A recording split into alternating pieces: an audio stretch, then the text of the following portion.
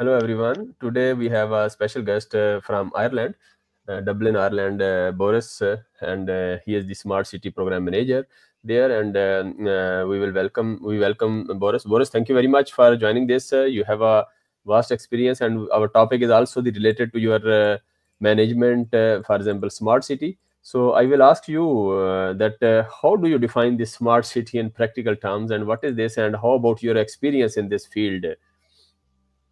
Well, to be honest, the term smart city is something that we really dislike. We would like to have a different term because it's rather boring and it doesn't tell the full story. In reality, every city should be smart in the context of so what I see as a smart city is a city who is willing to embrace emerging technology and test that with its domain and with its citizens.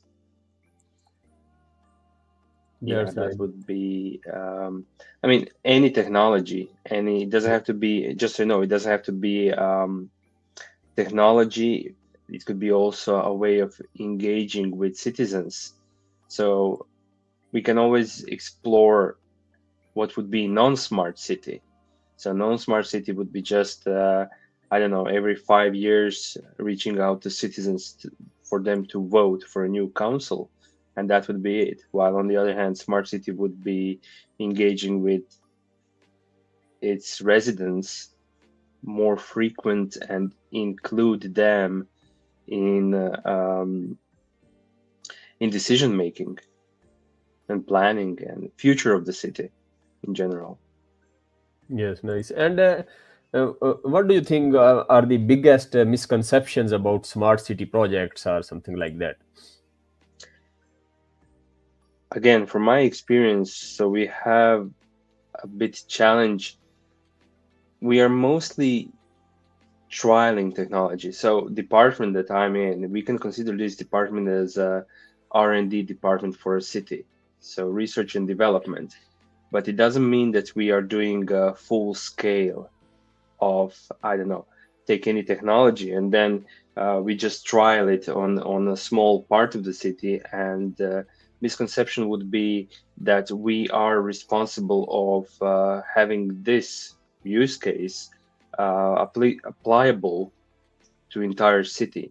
So the actual deployment is something that the city has to do on their own. In the end, we can we in essence we help trialing the technology to see if this will work. We do lots of baseline measuring, and then we see what will happen after the technology is deployed, for example. Okay, okay, that's nice. And for example, can you walk us through the real world smart city initiative in Dublin, in Ireland, if you have some ideas, case studies?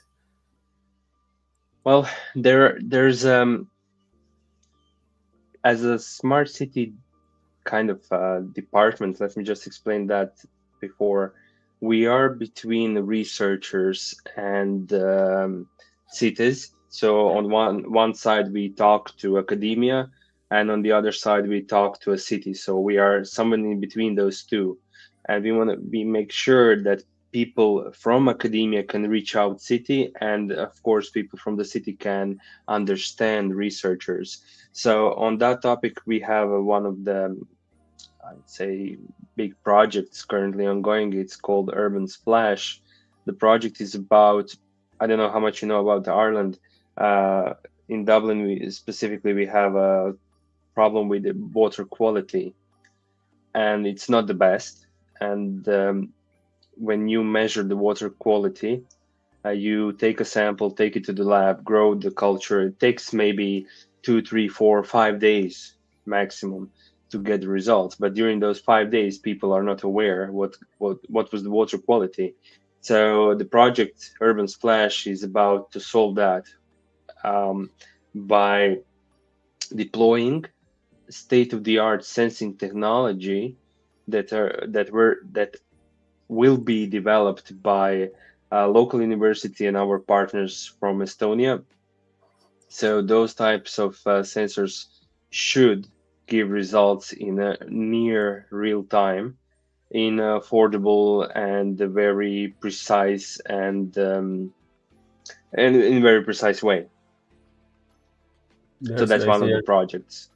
good. Yeah, And and we and will test that only on one site, right? And yes, if the technology proves yes. okay, then we have to probably scale it up to whole Dublin and maybe even beyond. Very nice, very nice. And also, for example, if I say that what technologies are critical for scaling smart solutions in cities, what technologies are critical and necessary for that? Hmm. Well, the one of the fundamental aspects of smart cities is obviously technology in the context of Internet of Things. Um, on that topic, critical would be in a city connectivity for communication and power source, because if we want to deploy technology, usually let's take it for example, sensing technology, right? So when you sense something and then um, you need to send the data somewhere, right? So that data needs to be transmitted using some kind of communication technology. And second of all, if you're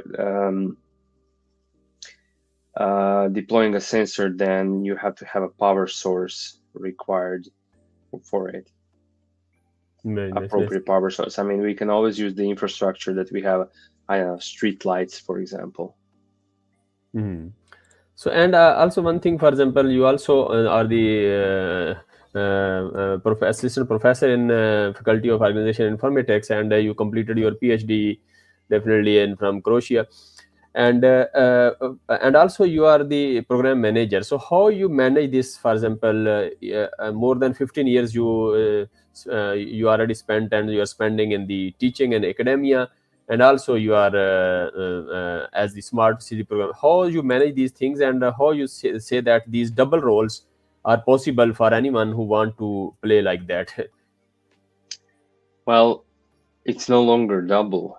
I was teaching assistant at University of Zagreb, and I quit my position. And the experience that I got from there is something, certainly that's something that helped me a lot in my current position.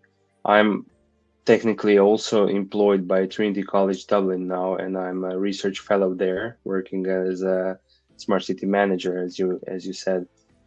Um, so you are kind of correct as well. Managing this double role is challenging because, like I said, I am between local authority and academia, and I have two hats. One hat is a researcher, and the other hat would be um, local authority. I wouldn't say representative, but interface towards research community. So it is challenging to balance, of course, because I'm not too deep into local authority, and I'm not deep either in research as well. So I think I'm not the only one. Just to be clear, there are others in other parts of Dublin as well in a similar role. So I think we're doing a great job communicating with both sides, and I think it's okay. Very nice. That's nice. Oh. And Boris, what are the some challenges you have faced in implementation of the projects regarding the smart city, something like that? Uh, challenges. Well,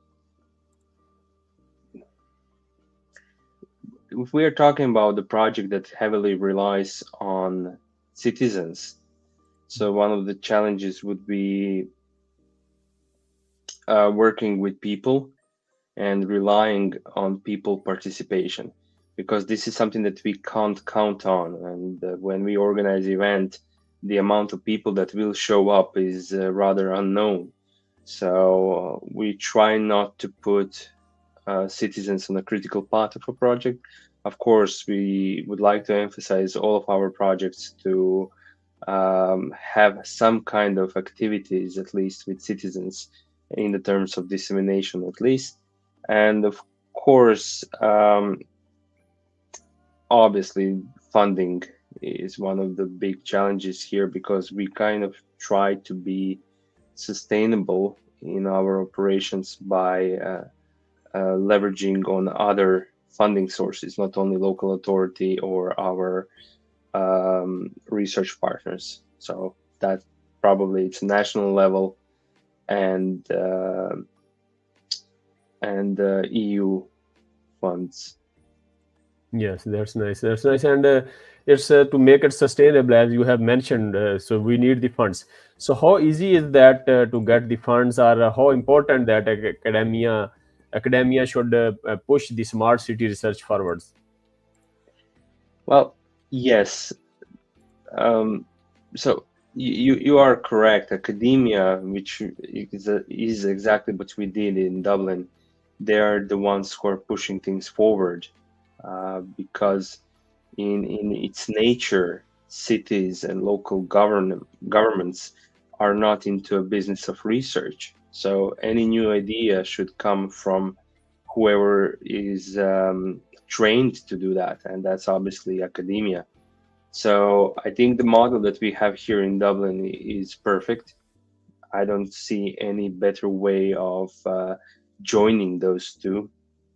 So yes, academia is the driver for new technologies, new innovations, new applications, and also academia is the one who, again, we also have a great combination of academia and local authority in any application process because we so if you take any European project, right, having at the same in the same consortium having local authority and university, that's a very strong consortium at the beginning. So that's our big advantage. And of course, we gather lots of businesses around us where we also collaborate in project applications and, of course, project itself. That's nice. That's and what does you see the future of smart cities and look like, and what should it be like that? I think AI.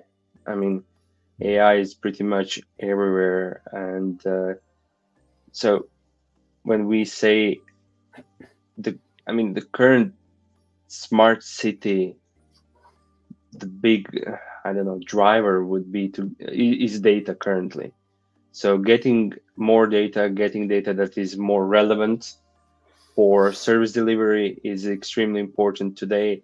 But in the future, I think so. If you think about that, we are just getting data and then we do something. So it's rather very reactive. So what I'm missing here is a proactive element, and I think AI could be something, especially general AI, would be something that would be very proactive in local authority. So I think that's the future of smart cities, and yeah, AI, more connectivity, more. Another aspect that we need to tackle lately is, of course, resilience, but not only climate resilience. I'm talking about cybersecurity resilience and resource resilience. And what happened recently in Spain is a proof that we cannot simply design our system with the hope that I don't know there's going to be a power all the time. So we have to have at least backup system for backup solution for critical systems. Let's say critical communication. When that goes down, we have a problem in the city. And the cities are actually the perfect candidate to solve that issue by defining the infrastructure in a different way. Very nice. That's nice. Thank you, Boris. So that's a brief session, but it's very comprehensive in all the things. And the final thoughts before ending this session, just please have the final thoughts you want to share, please. Final thoughts. Yeah. Final comments you want to share about if anything is missing, or Yeah, just I concluding it here. yeah, I think the future of cities very much relies on people who live in those cities. If people consider their city where they live as just a place to sleep, work, and live, that's not good. So we need to get out of our homes and have impact on our city, which is our common, and we all own the city. So we need to treat it as our own and respect the city. Very nice, very nice. Thank you, Boris, for this brilliant session, and we appreciate your No thoughts problem. and your Thank you. insights for this session. And thank you, and have a nice time. Thank you. Thank you so much. Bye bye.